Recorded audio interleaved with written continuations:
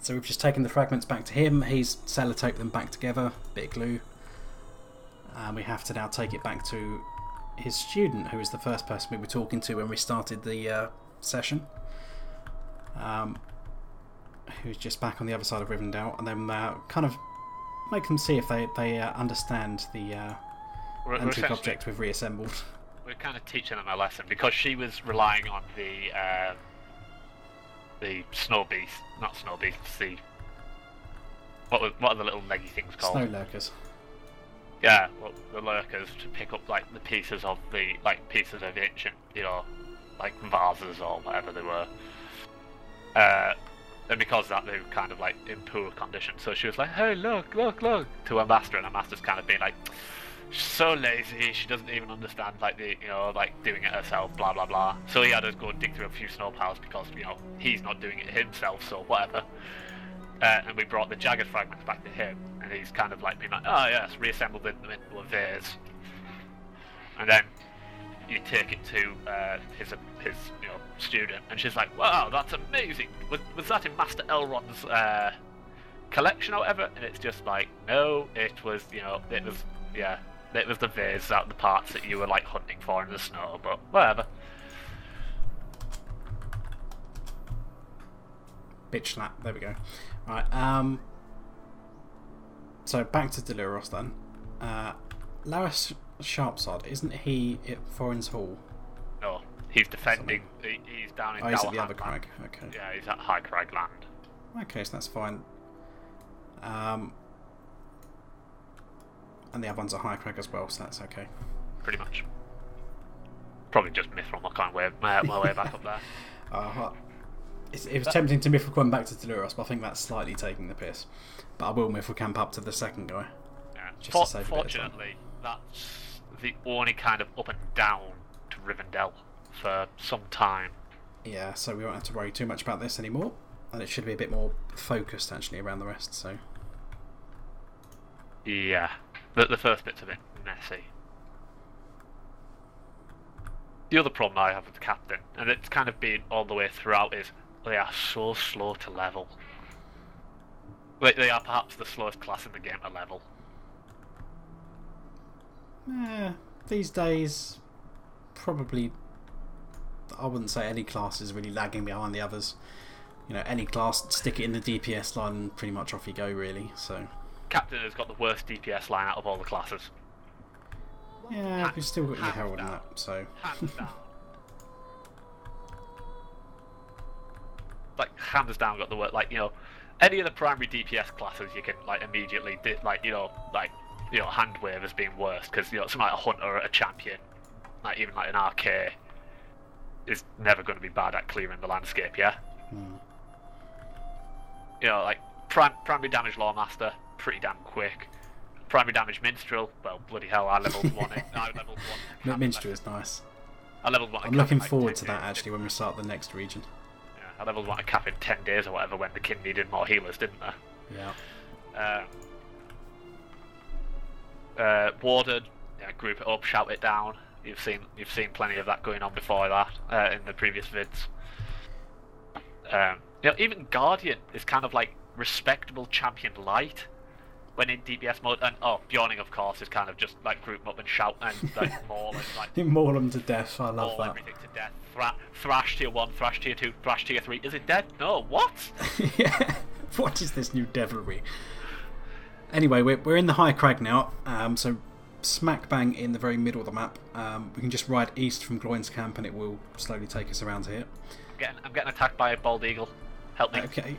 Help me, bald eagle. I'm sure you'll live. Down with America. Down with the eagle.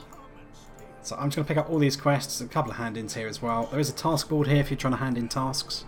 I've already done that for the day though, so I don't need to worry too much about that. There's also some dwarf iron around the back.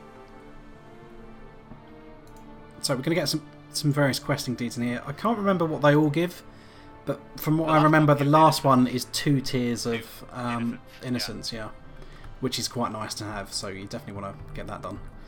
And it's only 30 quests as well. It is, yes. There's not that many quests in the Misty Mountains. That's why it's probably the weakest of the 40 to 50 kind of regions. Oh yeah, in terms of like actual content of what you get, there's probably only about 60 quests up here, I'd say, not including Goblin Town quests. Yeah, and Goblin Town's a bit of a asshole shit place, yeah. So you kind of want to do it once for the scenery, and that's generally about it. You're going the wrong way. I am indeed going. No, it's not. No, oh, it's that way. Okay. It's north first. You've got to go up.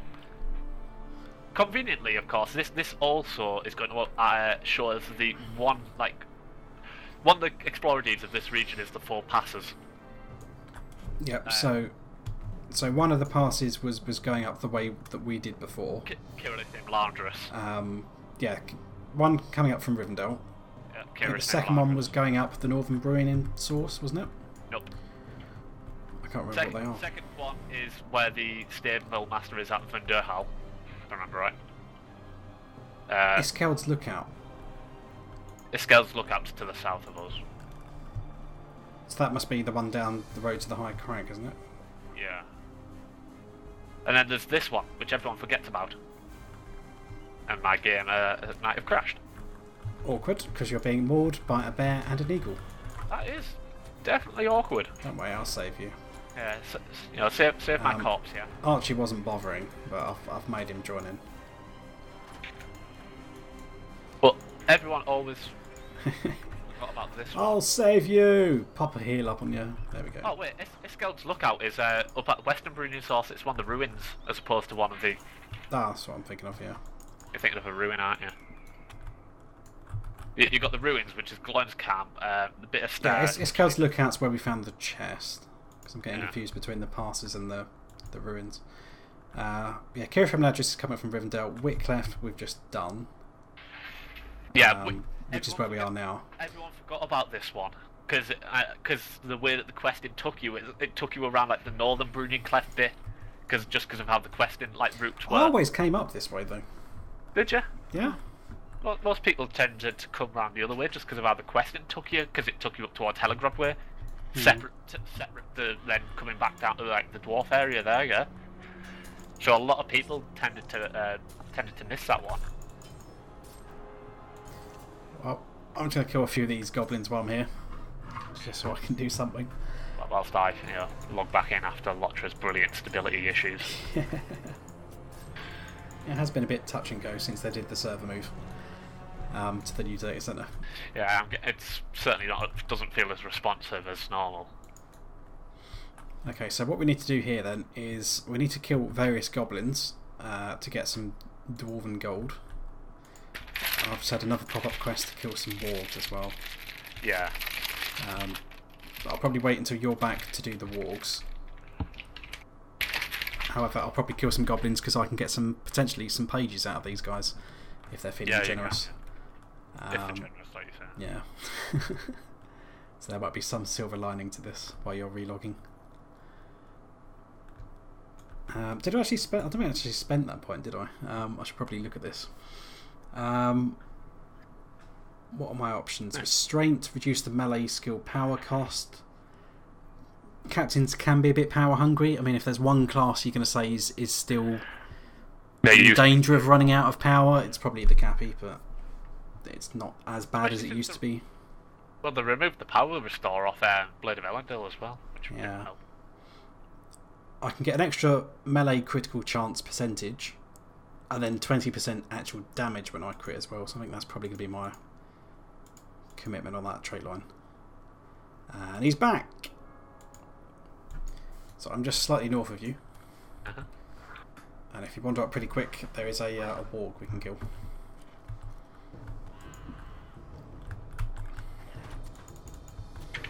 Where's my herald gone? It's run off. Is he dead? Well, I didn't see him die. He has a tendency to do that. Well, you just have to look. Do you still have a companion? No, I don't have. That's the thing. I'm not sure if he died or whether sometimes he just can't be asked reappearing after I get off my horse. He seems to be confused half the time. There we go. Bring him out again. Now, just imagine that happening to you in an instant. Yeah.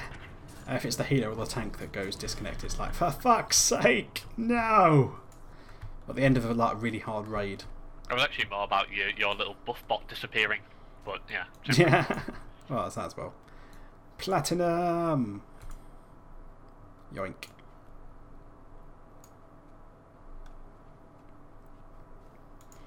So the ruins then.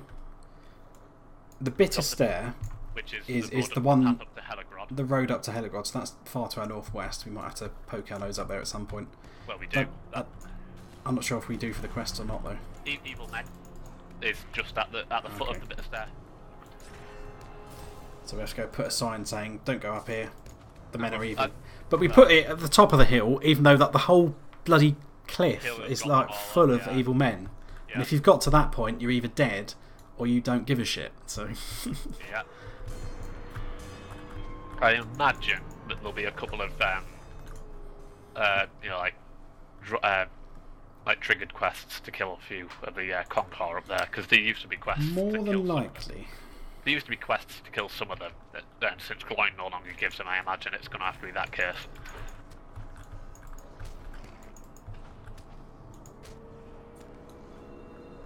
Oh, Archie did it. Archie killed a warg. With a knife. Nice to know he's useful for something. Well, he's standing there doing... It's like what me and Riel are complaining about our companions in Star Wars at the moment. Is they just stand there and watch. And that's all Archie's doing. Like, he just watches us take down the entire bloody thing. And then at the very end he decides he wants to last hit it and get the kill still, yeah. But he's on guard in a minute. I mean, I could stick him on aggressive, but then he's probably just going to run off and Leroy stuff, which is probably going to end badly, to be honest. Well, I can probably get away with it while we're out in the open, because, you know, there's a bit more space to manoeuvre. In Goblin Town, there's no way in hell I'm sticking him on aggressive. In Goblin Town, you have to kill everything and you've got your damn path everywhere. Usually aggro's on you. Yeah, exactly. There we go. So that's 12 for me. Do you need more? I need another 2 and then 4 more wargs. Oh, I've got a warg over here. Yeah.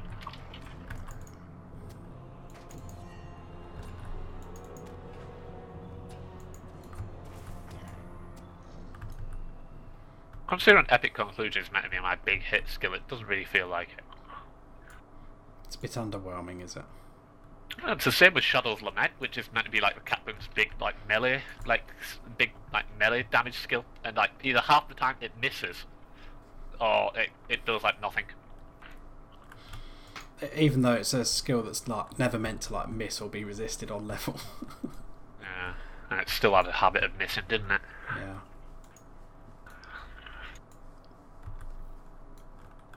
One of the other things I think I should also point out with the captain is not only is it only playable as a man character, race of man,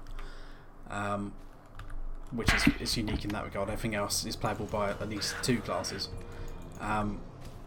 Captains are also the only class that can currently use a halberd, which is what I'm currently wielding. It's the only class that's ever been able to use a halberd. The only one that has ever been able to use a halberd, yeah. So that's pretty unique. And I've always traditionally used a halberd. I mean, these days there's not really any difference to it. When I originally started playing, there were differences between all the different weapons. So like halberds would generate increased threat when you hit enemies with them. Well, there still is a difference between like a halberd and a greatsword. Yeah, it's only how it looks though, really. No. There's like there's a tiny little like thing on it. So yeah, like a bit of.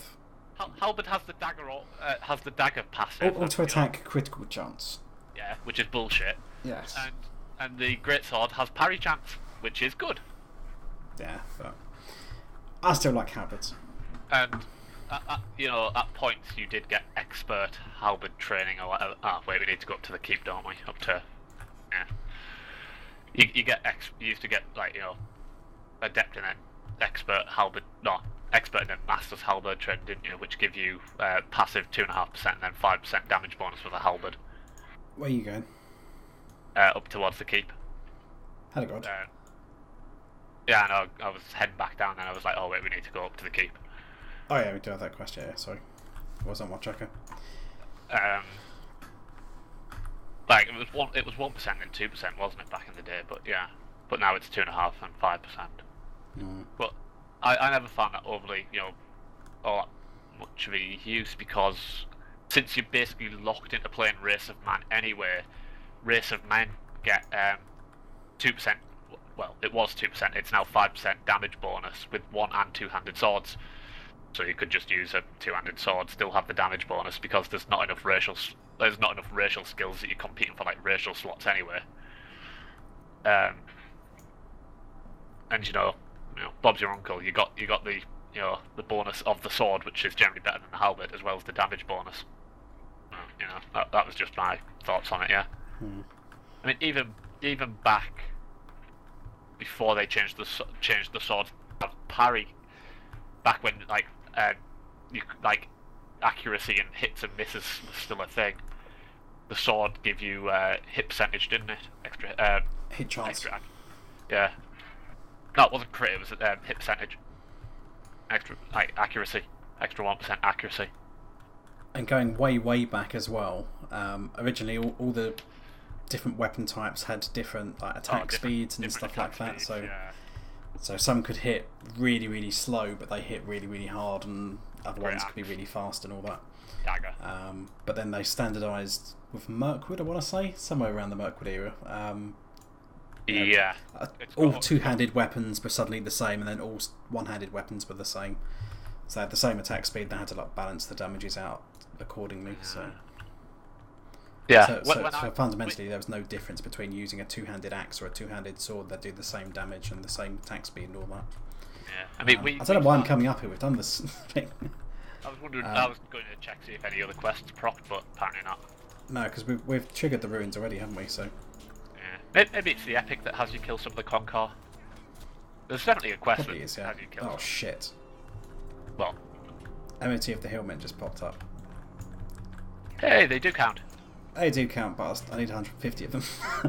we're not doing that right now. I'll leave you here for a bit then, Charlie. Yeah. We need like a montage. Anyway, no thanks. That's my racial deed. That is so. Tier 2, I want to say. That'll be tier 1 actually, mate. Well, yeah, no, but this is the one that has only 2 tiers. Oh, have 3 tiers. Is it 3 tiers? 3 tiers. And unfortunately, it's the ones you actually want. Well, I kind of shot myself in the foot a bit that one.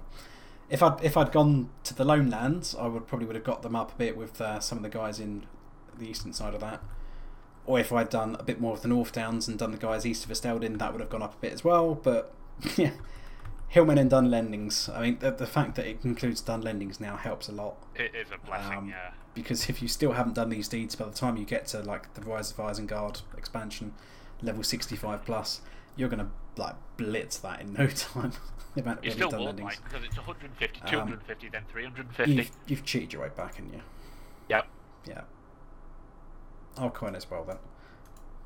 But it's a hell of a lot. But it gives you, if I remember right, it's Balance of Men, then it's Man Heal, Duty Bound. Yeah, Balance of Man is the first one. And then Balance of Men, which is good because it gives you all around defensive stats. It gives you parry, block, and evade base stats. And I think the third one's one of the silly ones, like the sword damage bonus or the fellowship one or something like that. So. It's not. You get Duty Bound as the second one, then you get Man Heal, Strength of Man. Okay. Which are, pretty much all ones that you would normally use. If I remember right, sword bonus is White 2.